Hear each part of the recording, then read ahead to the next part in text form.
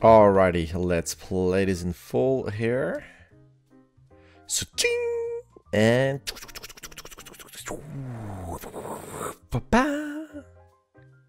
cool. Alright, let's see. You are mentioning secondary motion in hood straps and effects in swirling knives.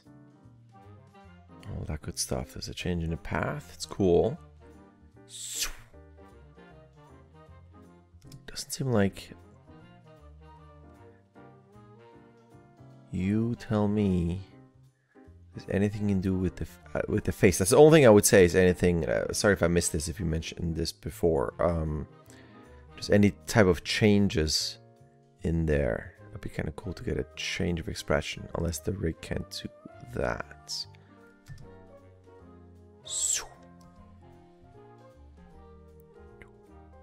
I'll probably, just, even if it's by one frame, offset these guys as they come down. I like all this. This is all cool. Just then a bit too in sync with the up and down. I like that this is slightly different there. But in the arms, they don't hit. Even if it's just one frame, and you can have like a one frame delay and then a 2-frame change on the up.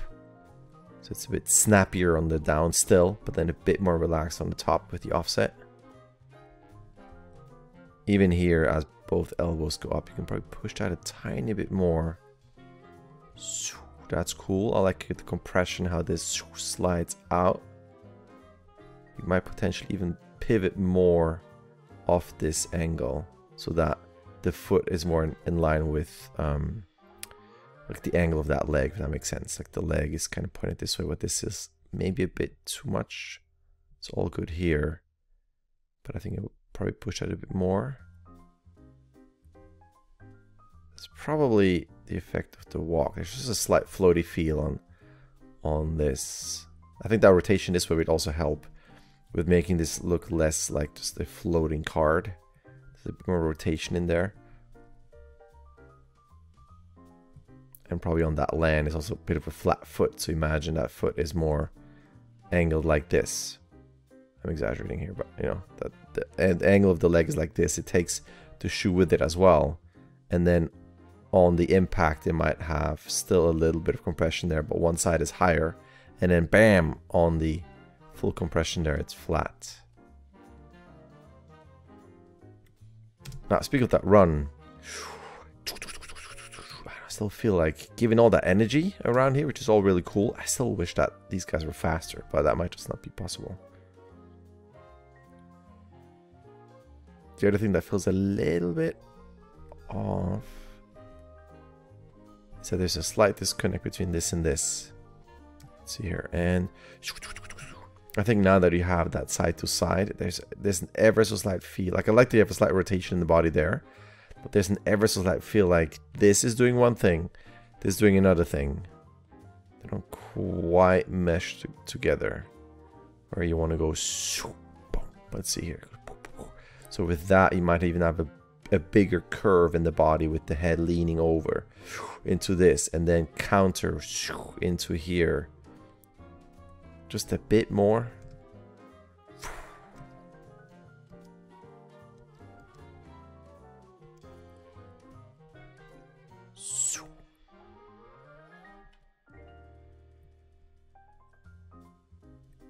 Watch out your spacing there. It has a little bit of a stoppy feel right there because it's in the same spot somewhat visually. As you move down, kind of stays, and then it pops up. You might have on that one frame, it might be already here, or have a bit of a wrist up to lead into this. Here we'll probably cheat just the angle and bring that knife down just a bit lower, so it's not so flat towards us. That's cool there. Kind of the same thing here. As we come down, we kind of resting on these two frames and then pop. I'm just wondering if that can be smoothed out a bit. It might just be me. I'm just registering a little bit of pause there. And I wish it was just a bit more up and then sack, like really snapping into this. And probably one thing you can do as you go up. Depends. I mean, maybe that's what I'm reacting to. Like the overall stiffness of this.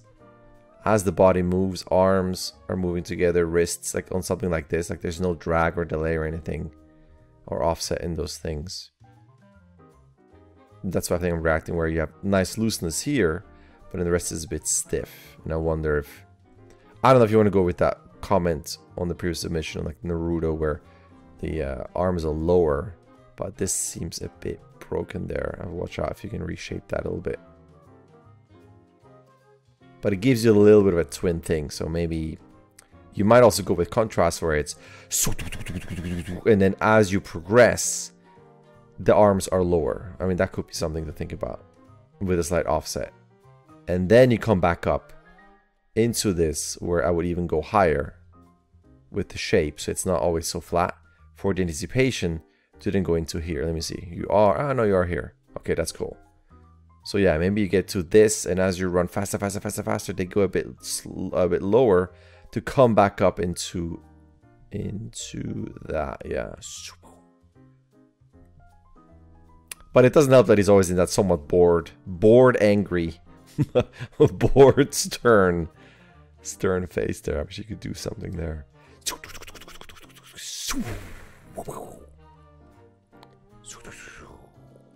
That's cool. Can't see the face, but it's cool to see that little color there. I think that helps. Even this foot, I would probably tilt over it this way, so it's angled, so we can see this side a bit more. It's not so flat towards us. That's cool. If you have those flaps, you can get these out there maybe from the speed of the turn. Same thing here. I would still offset even if it's by 1 frame. So they're not at the same time there.